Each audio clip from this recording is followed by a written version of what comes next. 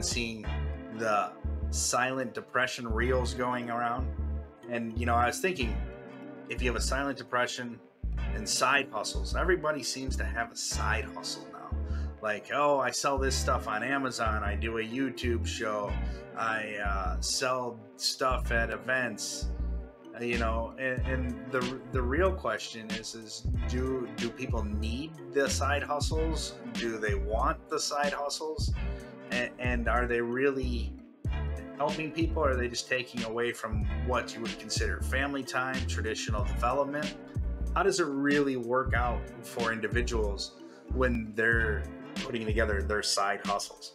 I mean, so I don't know if you've seen this reel with this silent depression. I heard a new term on TikTok today that made me stop in my tracks. We are living in the silent depression. This guy believes we are not just living in worse than the Great Depression, we're living in the silent depression. The average annual income in 1930 for an American individual was a little over $4,800. Sounds like nothing, but if you adjust that for inflation, a little over $4,800 a year in 1930 is equivalent to almost $85,000 annually for the average salary for one person. Right now, the average annual salary is $56,000 a year. We currently are making less than the height of the Great Depression. In 1930, gas was on average 10 cents a gallon. That would be about $1.73. In case you haven't filled up your car lately, average cost of a gallon of gas is $3.55. To buy a new car in 1930 would have been about $860. It's worth about 15 grand. The average cost of a new car today is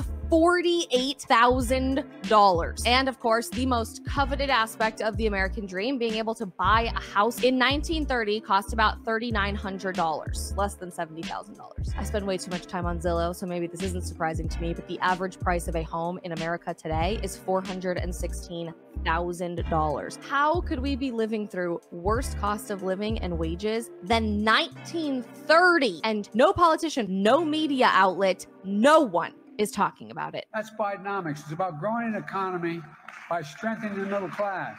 It's really interesting when you look at that and you think like, whoa, is that really real? Are we living in a silent depression?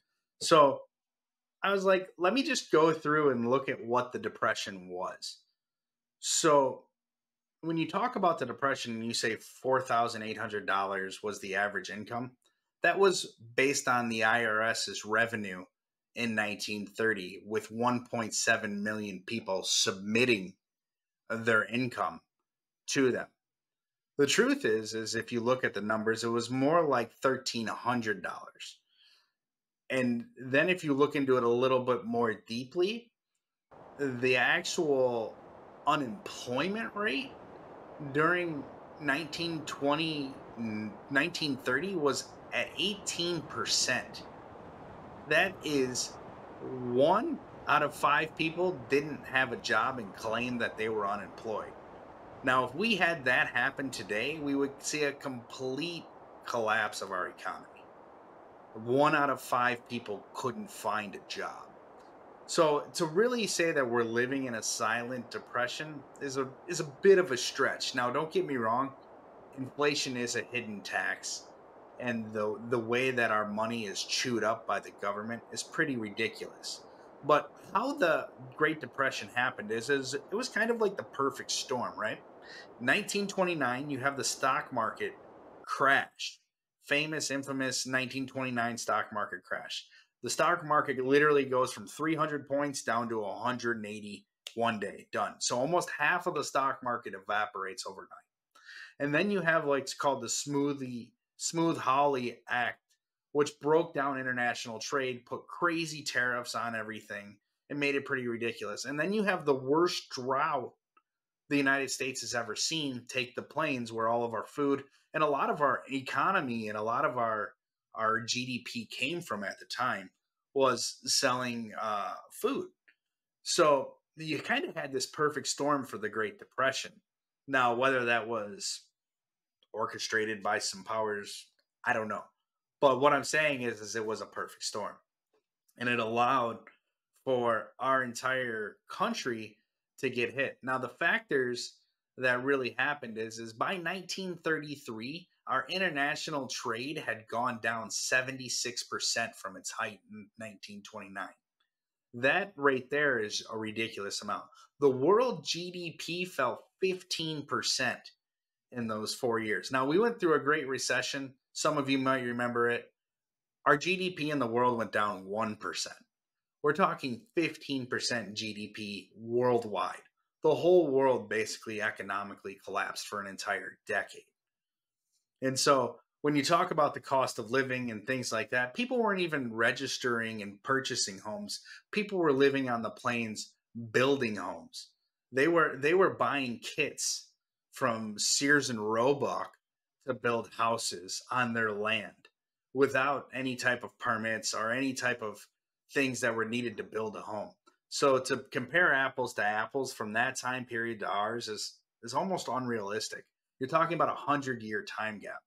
Now, do I think that we're living in a time period where our financial worlds are being suppressed and that our money is being taxed beyond recognition, and that we're constantly paying for goods that we don't need, that we're creating an entire society that revolves around money worship? Yeah, of course. But really, to compare our finances now and say we're in a silent depression, I mean, in the Great Depression, it was hard to get food at times. I am yet to find somebody that is truly having a difficult time to feed themselves in the United States. Now, I've seen people that don't eat because they have addiction issues.